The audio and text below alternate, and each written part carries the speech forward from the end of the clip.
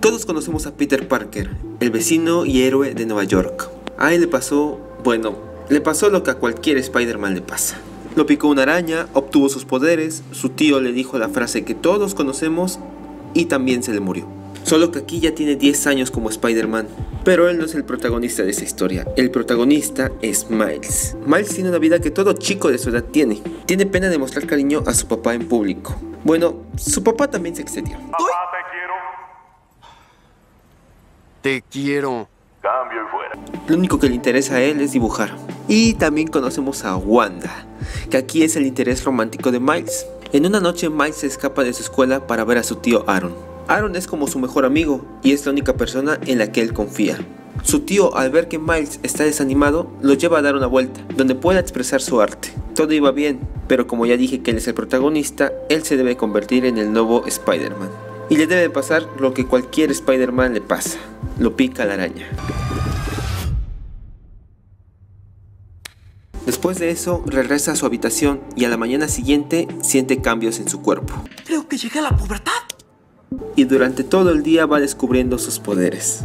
Llega a su cuarto y ve un cómic de Spider-Man sobre sus inicios. Y se da cuenta que son los mismos que él tiene, así que sin pensarlo dos veces piensa que es el nuevo Spider-Man. Pero como tiene miedo de lo que le está pasando, va a ver a su tío, pero él no está. Así que mejor va al lugar donde la araña lo mordió. Ya estando ahí encuentra a la araña, pero también se encuentra a Spider-Man peleando con el Duende Verde. Trata de escapar, pero termina cayendo y Spider-Man lo salva. Y después de eso se da cuenta que Miles también tiene poderes. Así que sin pensarlo dos veces, se ofrece a ser su mentor. Solo que primero debe detener al Duende Verde y a Merodeador. Espero haberlo pronunciado bien. Lo vamos a llamar Morado, es mejor. Y también vemos que quien estaba detrás de todo esto es Kingpin. Y te preguntarás que qué es lo que está haciendo y qué hace esa máquina. Bueno, te explico.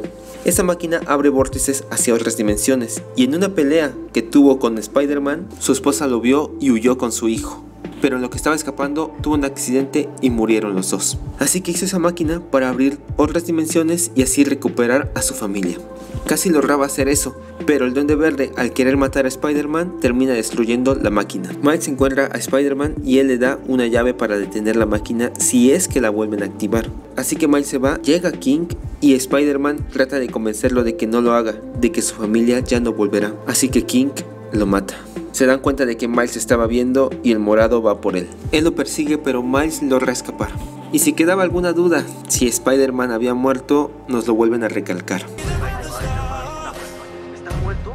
Así que al día siguiente va y se compra un traje de Spider-Man. Y aquí, al ver que el héroe de la ciudad murió, toma los cómics para inspirarse y así comienza una nueva leyenda. Ahí se rindió. No, vuelve y ahora sí va con todo. Ay, se cayó. Y también rompió la llave para detener la máquina. Qué mal día para Miles. Desconsolado y triste va a ver la tumba de Spider-Man para pedirle perdón por romper la llave. Alguien toca su hombro y Miles lo noquea. ¡Y sorpresa! ¡Spider-Man! Pero no es el que conocíamos, este viene de otra dimensión. Él se llama Peter B. Parker. Y a él le pasó lo que a cualquier Spider-Man le pasa. Fue mordido por la araña y se le murió el tío. La diferencia es que él tiene 22 años como Spider-Man. Se casó con Mary Jane, se divorció de Mary Jane y su tía May murió. La policía vio a Miles con el cuerpo inconsciente y lo persiguen. Así que Miles escapa, lo lleva a su casa y le pide ayuda. Peter le dice que no, que lo único que quiere es volver a su dimensión. Y Miles le pide ayuda de nuevo, pero él le vuelve a decir que no. Así que con eso se va. Nah, mentira, vuelve y acepta ayudarlo. Y lo primero que hacen es ir a comer.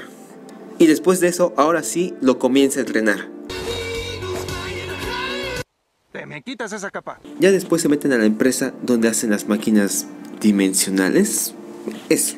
Llegan a la computadora y toman la información, pero no es tan fácil porque se encuentran con el Doctor Octopus. No, con la Doctora Octopus. Y aquí tienen una pelea donde parecía que la Doctora Octopus iba a ganar, pero de último momento aparece Spider-Woman. Y nos damos cuenta de que ella es Wanda. Bueno, aquí nos revela su verdadero nombre, que es Gwen. Y a ella le pasó lo que todo Spider-Man le debe de pasar, no importa si seas mujer. Fue mordida por una araña y en lugar de morir su tío, murió Peter. Y lleva 2 años como Spider-Woman. Y bueno, volviendo a lo que estábamos, ellos escapan y van a ver a la tía May. Y ella los lleva a la Spider Cueva.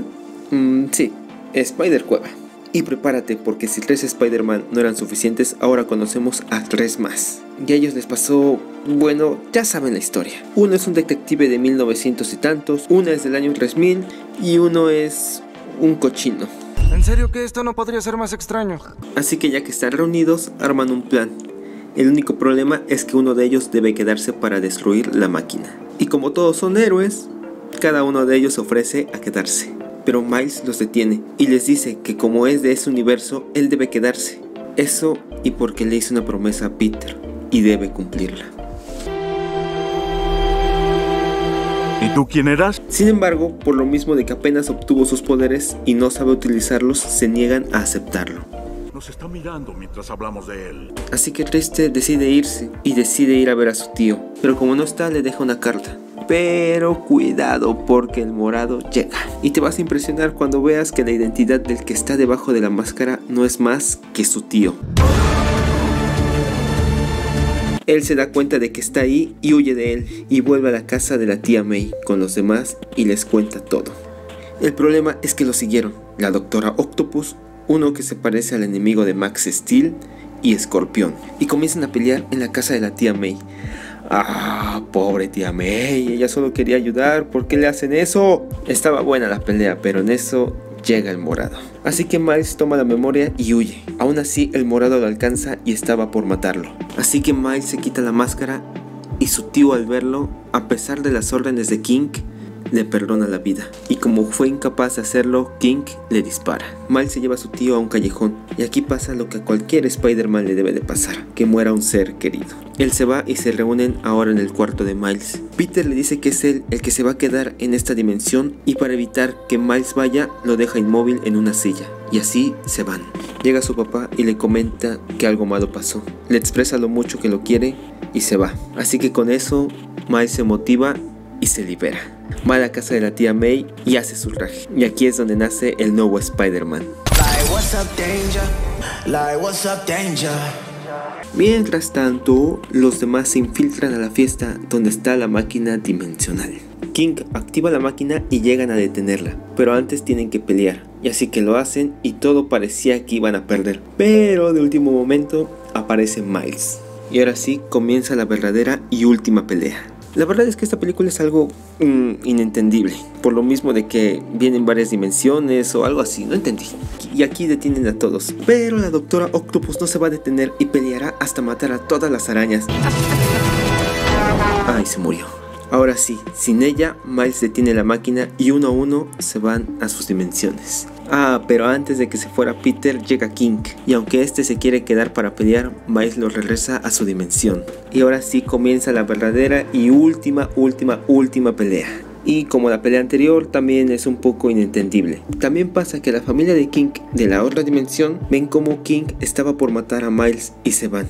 Así como la primera vez. Y de nuevo parecía que King iba a ganar, pero contra todo Miles se levanta y lo vence, haciendo que la máquina se destruya y que todo vuelva a la normalidad. Al final King y sus secuaces son detenidos, Miles y su papá hacen las paces y se proclama el nuevo héroe de la ciudad.